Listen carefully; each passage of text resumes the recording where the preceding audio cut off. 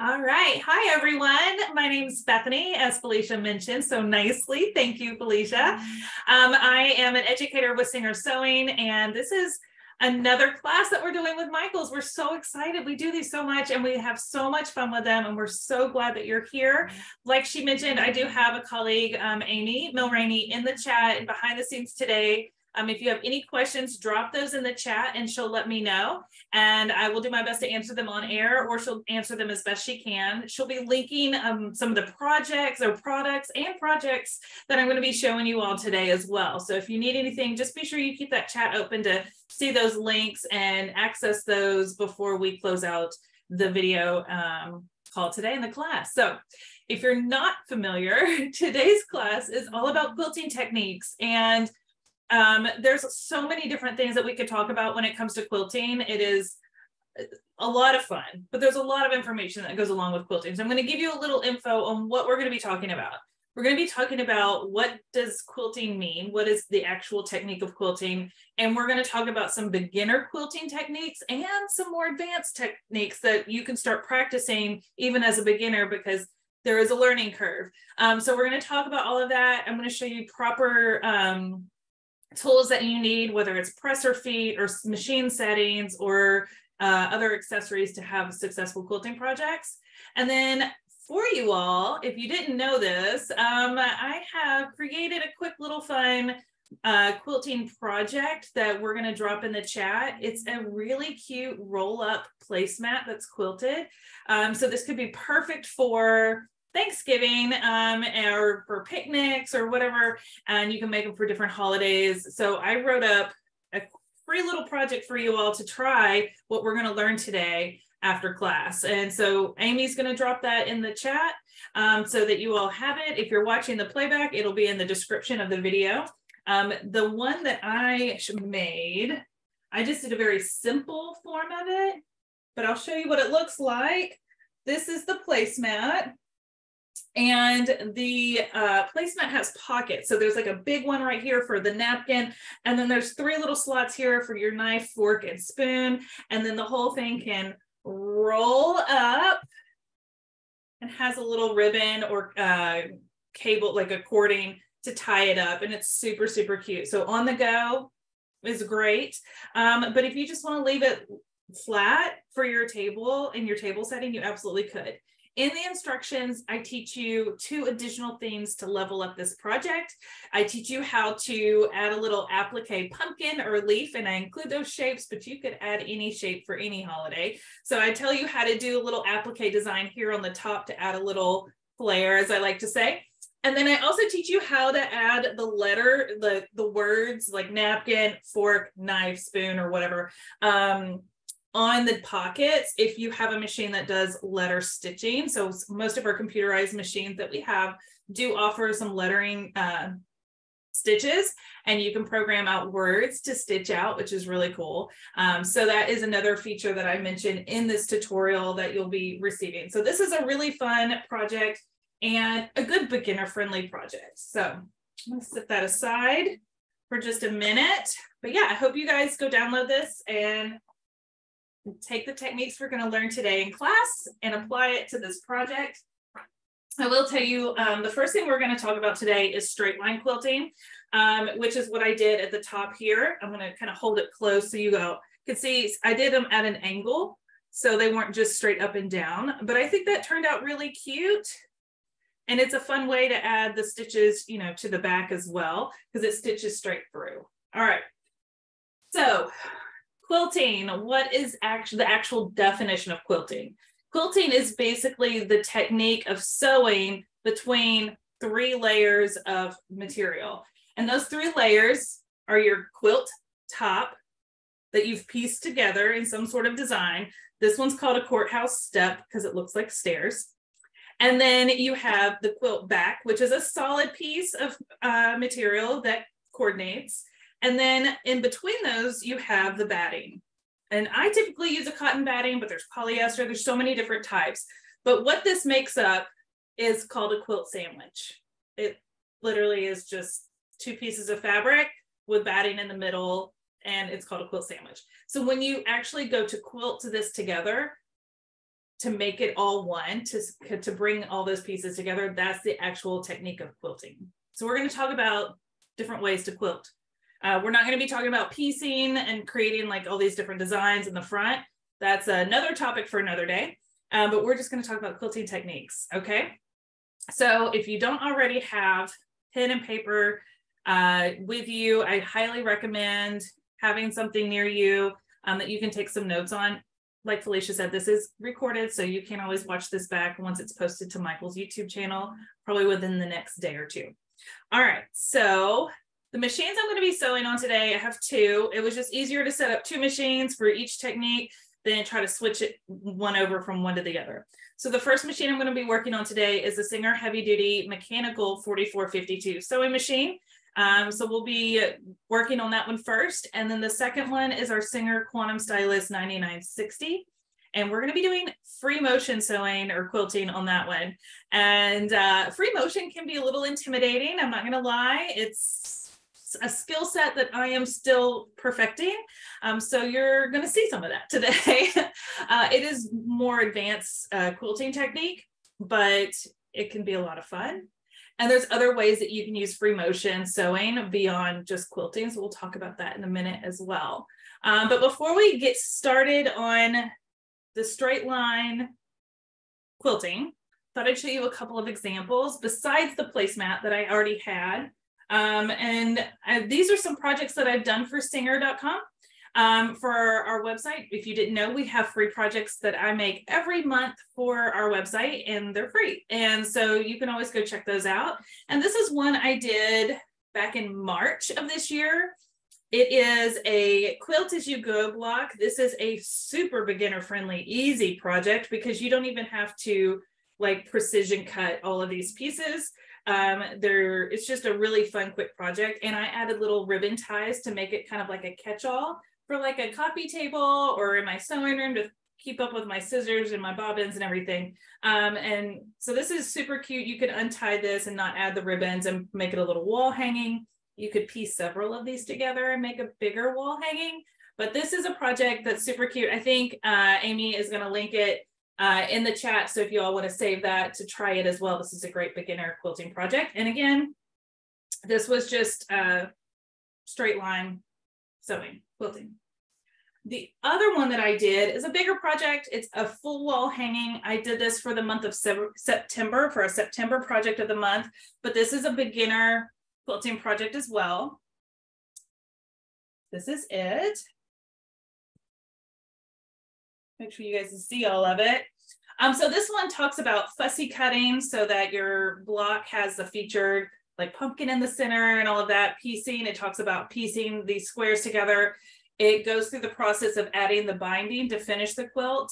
And it talks about straight line quilting and using rulers, which is what we're going to talk about next. So I just wanted to show you a couple of examples of what that would look like. All right. Lynn has a question. What is the address to the Singer website for the monthly projects? Amy can drop that, but if you go to singer.com, at the top, there's a column that says inspiration, and under that is free sewing projects, and they're all listed there. They're the ones that I create, plus some of the other ones that our colleagues will create. So you'll be able to find this wall hanging tutorial on singer.com, as well as the little catch-all, but she's going to link them all here so you can see them. Thank you, Amy, for doing that. I know I sent you a lot of links this morning. I was like, here, we're going to talk about all of these. I didn't realize I had so many quilting examples until I sat down this morning and was like looking at pulling them all out of my bin. All right, so what we're going to talk about first is creating our quilt sandwich. So for today's example, I have one already, just some 4 squares sewn up and put with a backing, and this is my quilt sandwich. Now, when creating your quilt sandwich, there's a couple things. I like to make it easier on myself, but this isn't for everybody. And it also depends on how big your quilt is. But there is a basting adhesive that's a spray adhesive that you can use to create a temporary hold of your fabrics, your front and back, to the batting so that it doesn't shift and move on you. Do not use this if you have any sensitivity to aerosol sprays, and be sure you use it in a very well ventilated area, which is why I'm not using it in here in my studio today, but I already did it. And that's very important. If you want to use it to just be safe about it, read the instructions on there. But it is helpful when doing little blocks like this. And then the other thing is, and I'm sure you can see them on here, is these pins. So these pins are called quilting pins. And I'm going to show you what they look like. They look like safety pins, but they do have a little bit of a bend in them. Can you see that? Hard to see. Has a little bit of a curve. It helps you get through the bulkiness of all 3 layers of your quilt sandwich. These are very important to keep fabric from shifting around, especially if you're not going to use any sort of basting spray, but I use both. Okay, so use both if you can. If you use the adhesive, do you still have to use the spray? I would recommend it, especially if it's a bigger project and you're not going to sit down and quilt it all at once. I have some over here real quick. Let me pull that out.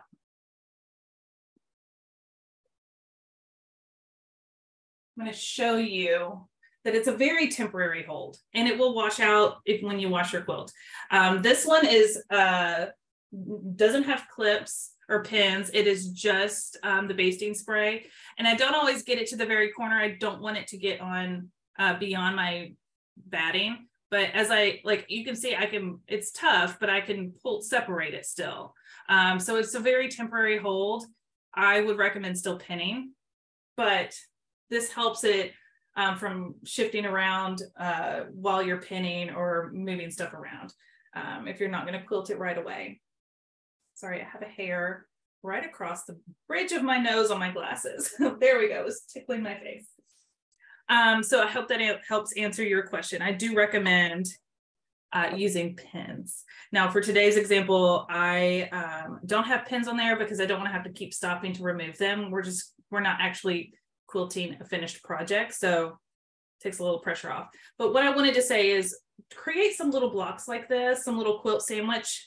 It doesn't even have to be a quilt top. It could just be solid fabrics on both sides. And you're going to want to practice these techniques that I'm going to show you today before you decide to sit down and do it on a finished quilt, because you spend all this time piecing together this beautiful quilt top and putting it all together.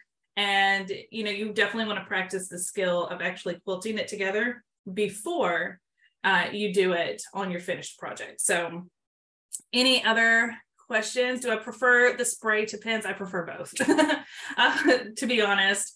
My mom's a quilter. She introduced me to the spray. It's great, especially for quick little projects. For bigger quilt, I probably really wouldn't, but it does help smooth out the fabric. So while you pin, it's really nice. Just need a little bit. You don't have to douse it. Okay. So when it comes to quilting, there's a couple of feet that are important. I'm sure you all know, if you're here and you've done any quilting, especially the piecing of the front of the quilt, that a 1/4 inch foot is a must-have for quilting. So I've got 2 to show you here. This is a little metal one, and then I have a clear one as well. They look slightly different, but they have the 1/4 inch marks on the sides and on the top. And so these are extremely helpful with piecing, but you can also use this when doing like the binding, if you want to do straight stitch binding, if you don't want to hand sew binding. So that is another option. It's important to have those when you start a quilting project. So I just wanted to mention them real quick. And then I'm going to show you the straight line quilting here in a second, but I also wanted to show you that there's a foot called Stitch in the Ditch. And it basically has a groove channel here that separates the seams. So for example, if I made this courthouse step and I didn't want to quilt over it, I liked it, I didn't want to take away from it, but you still need to sew all of these layers together.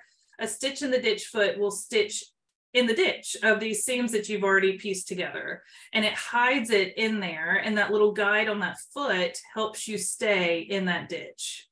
between where you've already sewn. So it's a way of quilting it together without seeing the quilting stitches. So that is another technique. We're not going to show that today because it doesn't really show up on camera because it hides the stitches. But I wanted to mention that it is an option if you really love how your quilt came together, but you don't want to quilt a bunch of stuff over it. That's fine. It's your quilt. You can do it however you want. That's the fun part of quilting. But there is, it still needs to be all sewn together. So a stitch in the ditch foot with stitching into those seam lines is a really good option for that. So, all right, y'all ready to sew? Hey, all right. Becky? Yeah.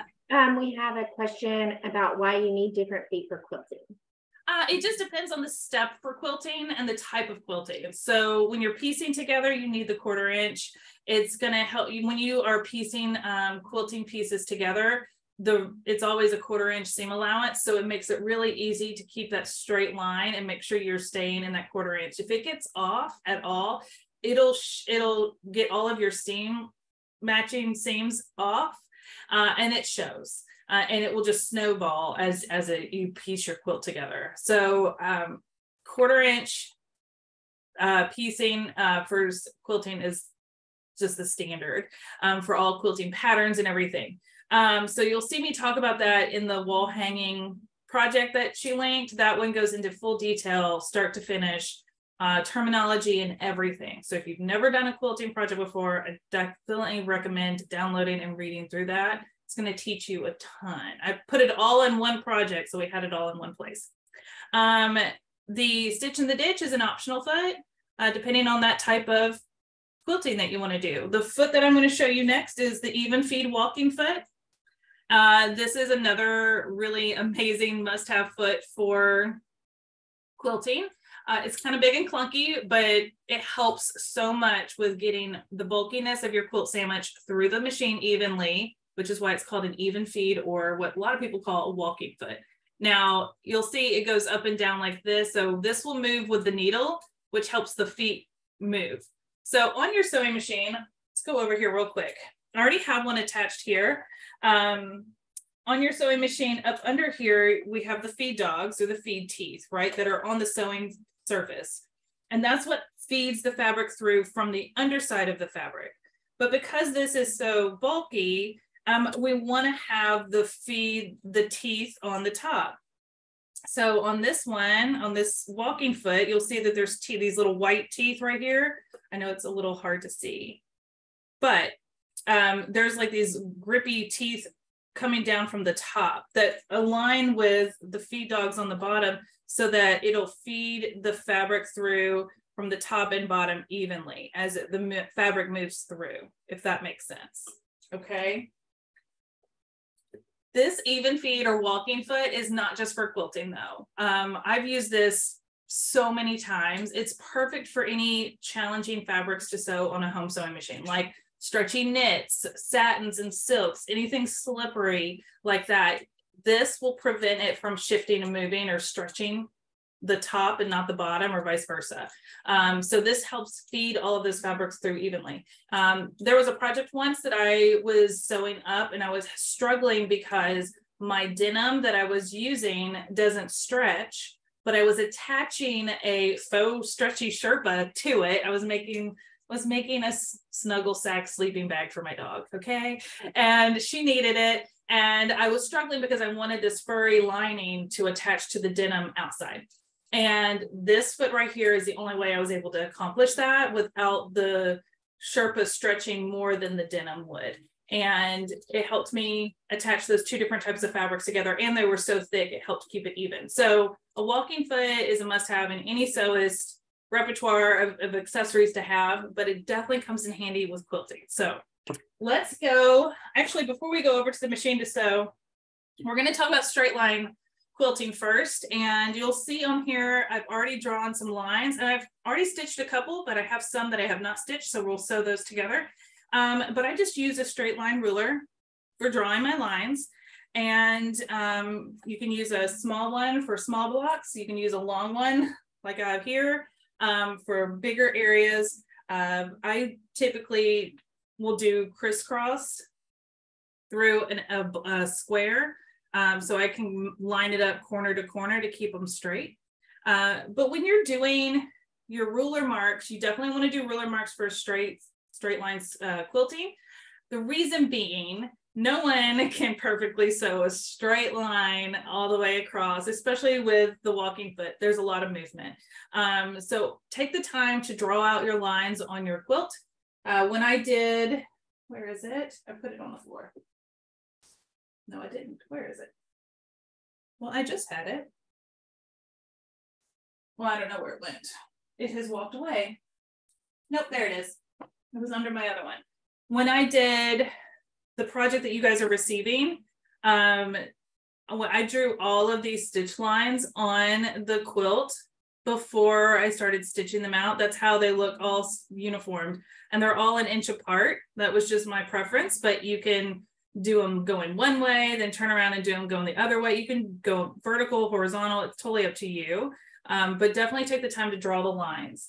When drawing the lines, you are going to want to use a fabric pen or marker that will go away. That's not permanent, obviously, because this is your quilt top. So most commonly used is just a common fabric marker that washes away in the wash or with a rag, a wet rag.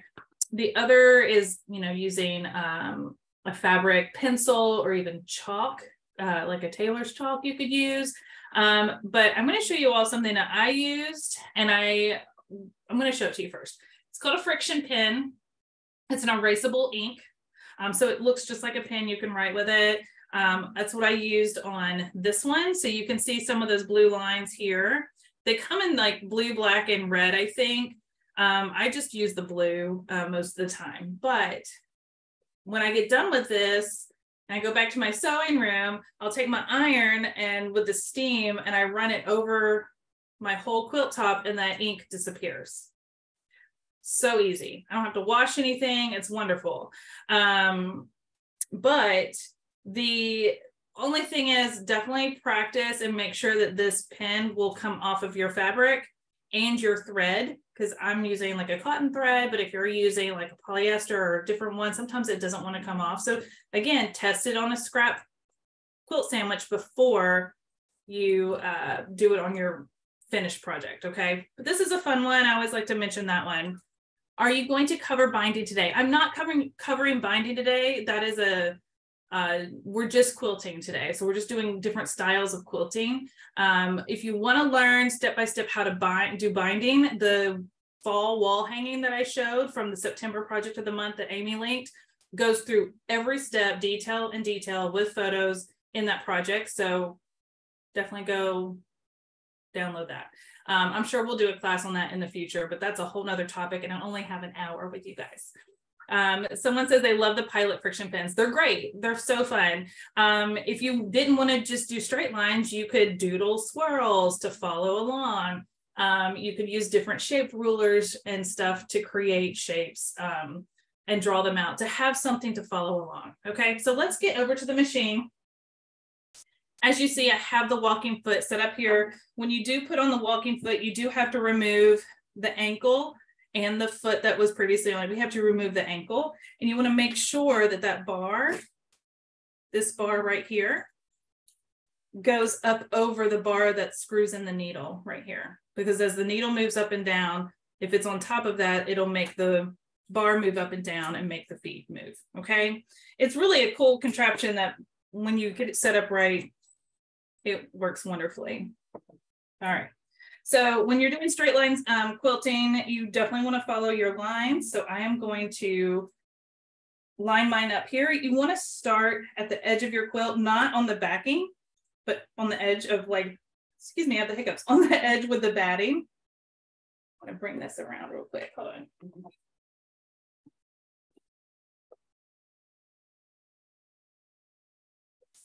I was messing with this earlier. I had an extra thread in there. There we go. Okay.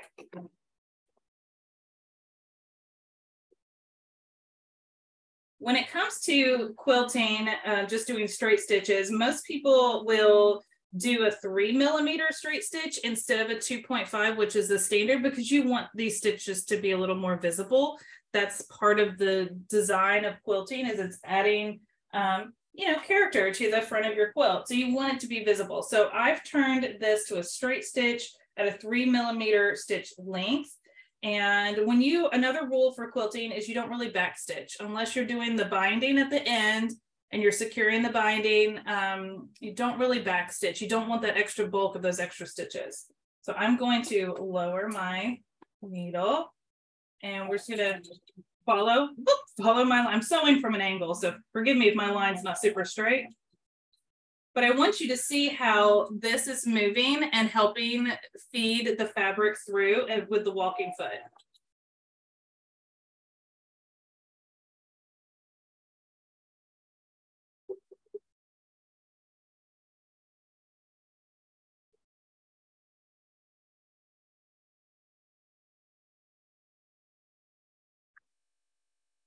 Now I just sewed across here, but you can see my stitches because I extended the length a little bit.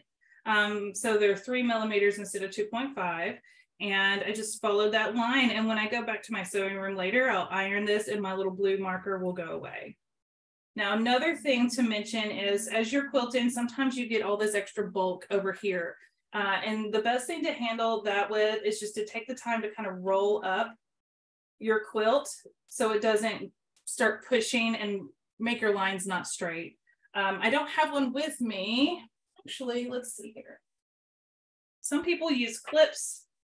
I don't know if this one's big enough. It might be. There we go. So sometimes you can use a clip to keep it rolled up. But if you have a lot, you may need like a bigger clamp to keep it rolled up and out of the way so you can focus on your straight line stitching. Hey, Bethany. Yeah.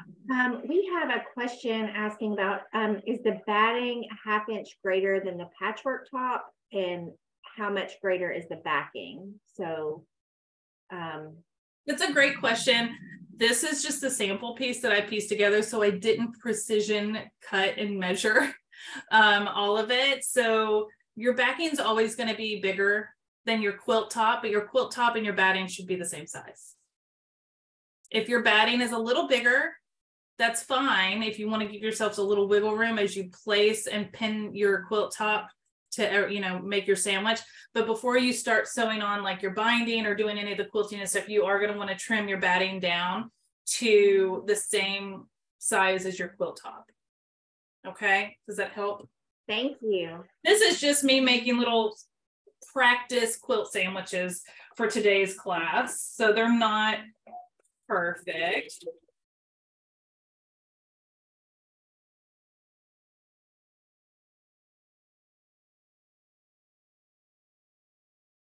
And this is a good use of scrap fabric, making these little quilt sandwiches and practicing these different techniques.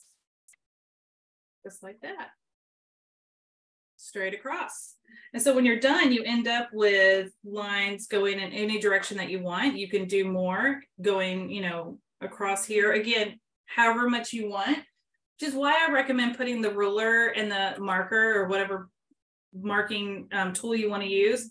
When you mark it all, you can see where all those stitches are going to be, and you can go, that might be a little too busy, or that might not be enough. Maybe I should do some the other way. And then if you don't like it, you can remove it and redo your lines, then change it up before you actually stitch through. Because once you stitch it through, it's really not ideal to try to remove it, or it's a pain. So I want you to avoid that mistake, but that's why I like to practice. So that's our straight line quilting. Super fun. It's a great beginner technique and it gives you the quilted look. The next thing we're going to talk about is free motion quilting. This one is definitely a more advanced technique. I'm going to show you a couple of examples here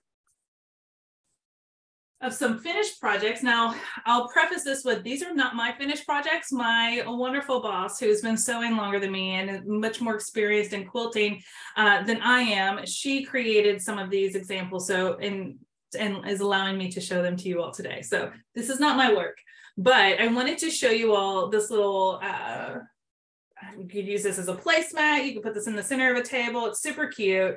Very simple sew up. I love her little applique satin stitch around the center here. But one thing I wanted to point out is There's this block right here that has free motion, stitching or quilting right here. These blue ones don't have anything. And then the ones with the vegetables has a decorative stitch that just runs down this side. So there's so many different ways to add character to your projects. But this is free motion right here. And this is just a learning curve. And we're going to talk about the techniques to be able to practice this. Okay. Isn't this one cool? I love this one. I'm so glad she let me borrow some of her examples that she had. Let me show you another one real quick. This one has a lot of different quilting techniques in it. I know it's kind of big for the camera, so I'm going to do my best to hold it up for you all, and then I'll bring it in closer. But what I wanted to show you is at the top, she did white thread on white fabric. So it adds all of this fun texture and character. You could do this with matching threads. You can do this with contrasting threads to make it stand out more, but this is all free motion. And then she did decorative stitches in the pink across the top. And then these are all pieced together at the bottom. The top is just one solid piece. So just a different approach. There's no there's really no right or wrong way of how you want to quilt your finished project. It's totally up to you. And as my mom says, it's always different every project, because there's areas that she doesn't want to quilt over, like little faces of snowmen or something, but she'll stitch around them. So that's another example of how you can use different types of quilting techniques you don't have to use the same thing over the whole project. So let's talk about the different types of free motion, and then we're gonna practice them on the machine here together. And this is a fun thing to do. Just make another quilt sandwich. Again, scrap fabric, doesn't have to be perfect, and do a straight line and kind of block it off, and then practice each technique in each square until you can figure out which one you like the most, or which one you're picking up a little faster and you want to keep practicing and try. So this one right here is a very common style, in the sense that it's just completely random all over, but you'll notice that none of the stitches are crossing over each other. Okay. And so that is something that you have to be conscious of when you are quilting this technique, is you're not just looking at what you're doing, but you're looking ahead at where you're going to go. That's why I said this is a bit of a learning curve. This one down here is more geometric with straight lines, but getting them back and forth and close together and go in different directions. And this one again is not crisscrossing over your stitches. So they're all following different straight lines. This one, which I find the easiest to do as a beginner, is doing swirls, little loopy swirls. They can crisscross over each other. They evenly feel, cover the area, but it takes a little of the pressure off when you can swirl over. And then this top area up here, this is called pebbling, or doing makes it look like stones or pebbles. And that is just doing a bunch of stitches in circles, in different size circles, all next to each other. I find this one very hard personally. I've practiced it. I'm going to show you. I'll embarrass myself a little bit. Like I said, this is a technique that's more advanced. It does take a long time to practice. My boss made this example when she was teaching me how to do all of this, and she's like, it's not even that good. There's people that master this even more. And I was like, this looks great to me. So for me, I want to achieve this, but she's still learning. She's still practicing. It's just one of those things, it takes time. I kind of told her jokingly, like, it's like learning a musical instrument. It's not going to come right away. You have to keep practicing it. And this is one of those techniques for quilting. All right, so I'm going to embarrass myself for a minute, and then we're going to show you some free motion techniques. So here is, and I'm hoping you guys can see this on camera, a couple of my attempts to try different techniques. I didn't block mine off. I just kind of went for it. I did pretty well with the not crisscrossing.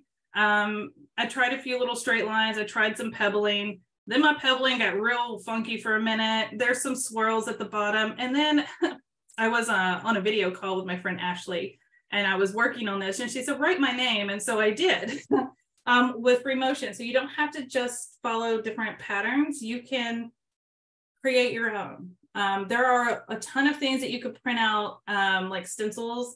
You can print them out. You can practice with the paper. You can transfer them to your fabric. Anyways, you can write words with free motion. We're gonna, again, keep practicing, but we're gonna show you how to set up your machine, and we're gonna show you a few examples. So let's go over to this machine.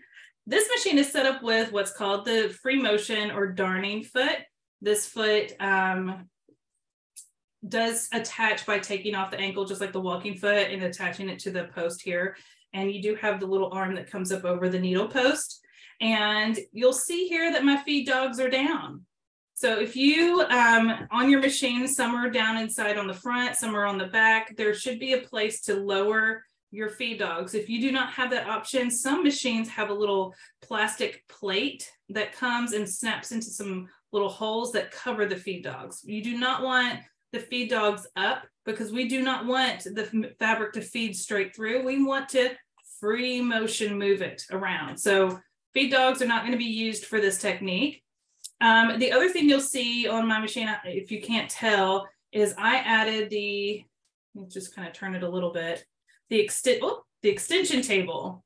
When you're doing free motion, you definitely want to have an extension table on your machine so it keeps your fabric nice and flat, and it gives you some room to put your hands to be able to move the fabric around. So this is another little 4-piece quilt block that I did.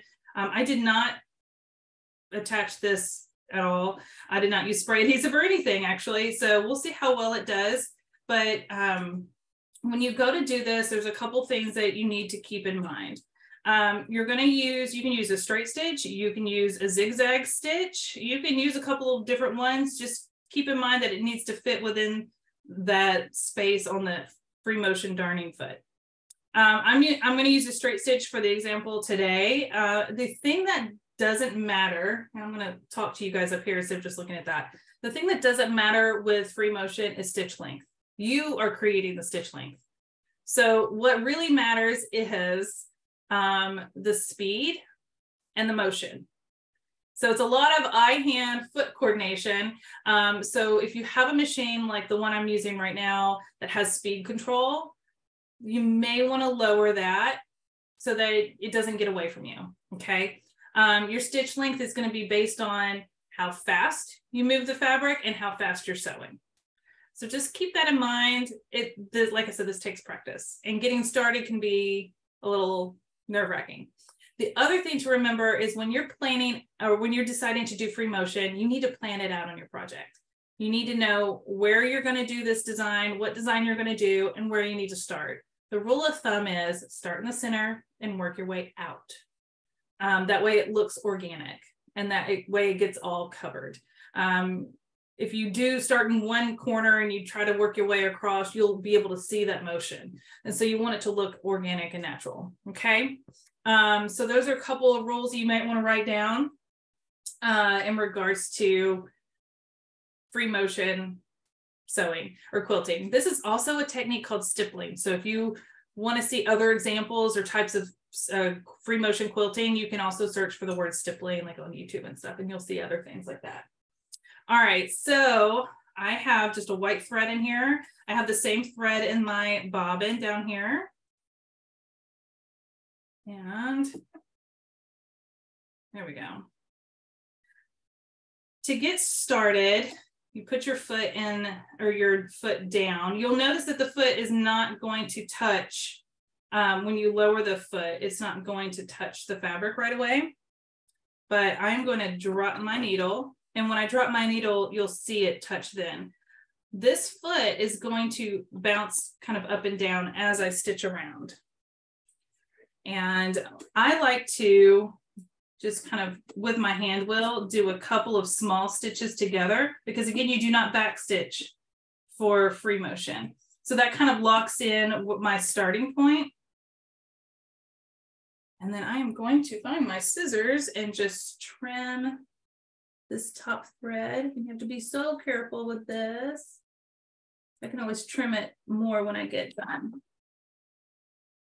All right, so. And let's see, which one do I want to do first? Which one do I want to attempt to do first? Let's just kind of do a little spiral design.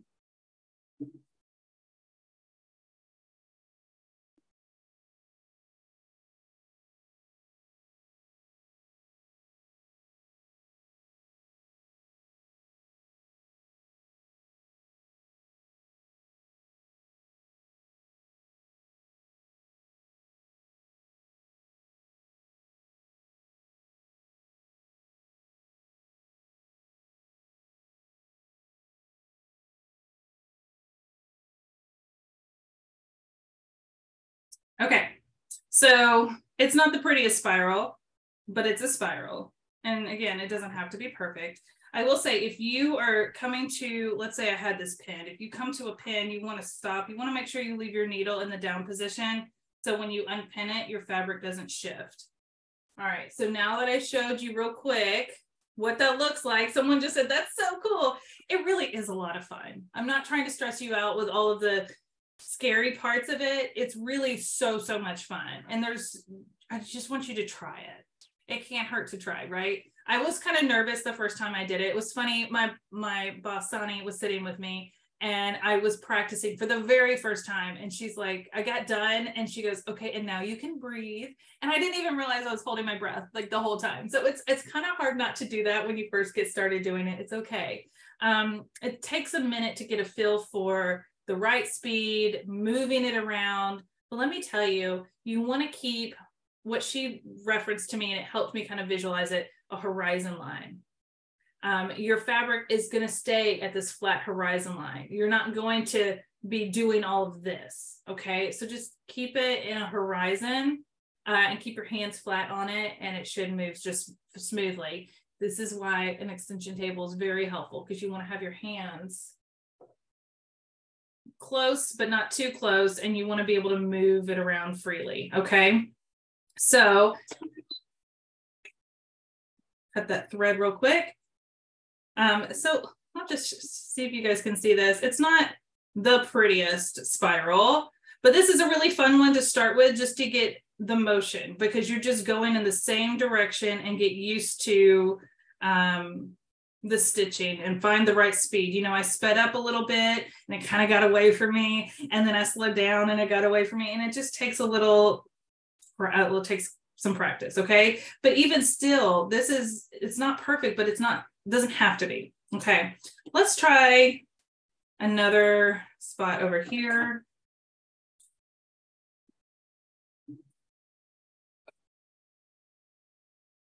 I'm going to just trim this a little. Since we're just practicing, it doesn't have to be perfect. I'm going to trim that, and let's see here.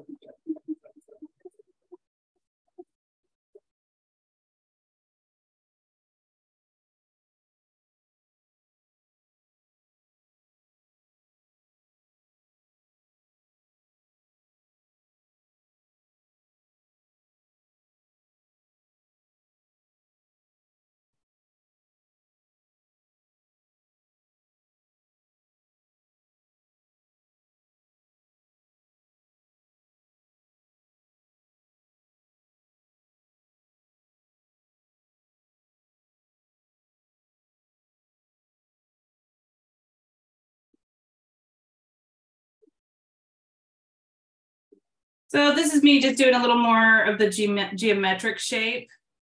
It's not going to be perfectly straight lines. I'm not following a line. Sometimes people, when they first get started, they want to draw and kind of try to follow a shape or a line, and you absolutely can to get the feel for it. But I also find that if I have something I have to follow and I get off of it, I kind of panic and I like make quick movements and I'm like, oh, it's all messed up. So, you know, I kind of like just going for it and trying different things. All right, let's do another one.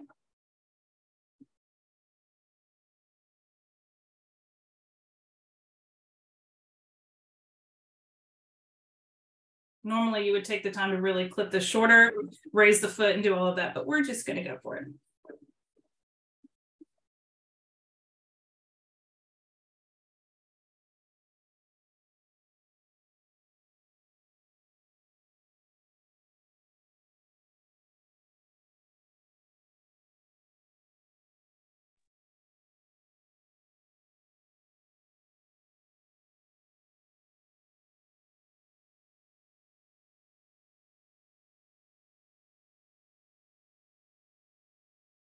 Hey, Bethany, someone asked, can you trace the leaves? Like, can you use whatever pattern is on your material to kind of give you?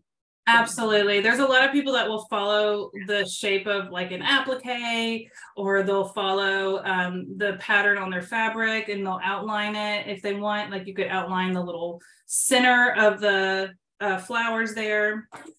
This one I just did a simple kind of swirl where I'm crisscrossing over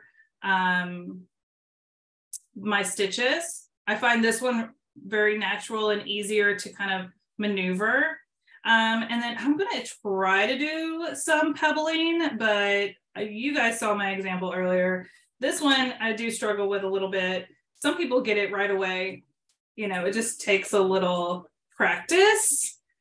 But when you do a bunch of it, it can be really, really cool looking. So let's just go for it. I do find that doing this one a little faster helps.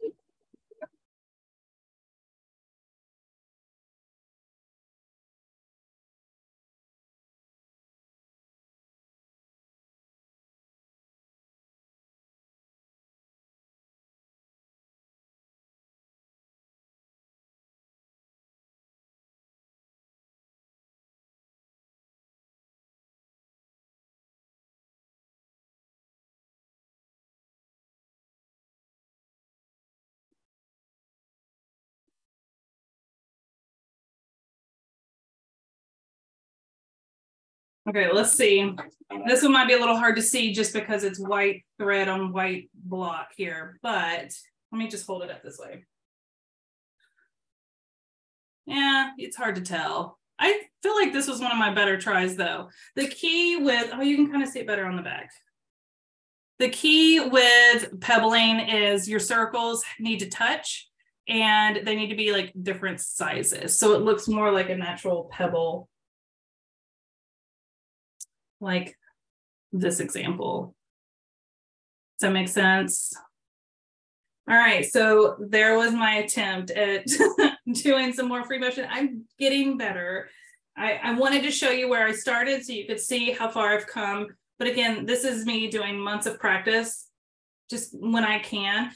So if this is a technique that you want to keep trying, please keep trying it. When I wrote my friend's name, again, you do not have to do this just for quilting. So I'm actually going to be working on a project in the future for Singer where I use the free motion sewing to write a word on a pocket or write a word on a collar, or to put a small shape on a cuff of a shirt. So there's other places and times that you can utilize free motion sewing that's not just for quilting.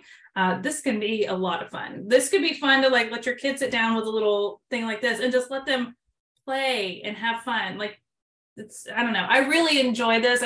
For me, quilting is very much following the rules of quilting. But when you do free motion, it kind of like all those rules for me go right out the window. And I'm not much of a fan of following the rules. So this is right up my alley. You can trace the leaves. Absolutely. That's a great idea. I've seen a lot of people trace shapes and do different things like that. So anyways, what do you guys think about these quilting techniques? Let us know in the chat if you are excited to try any of these. Again, this is a playback, so you can rewatch this later. I don't want to make sure that's not coming through the video.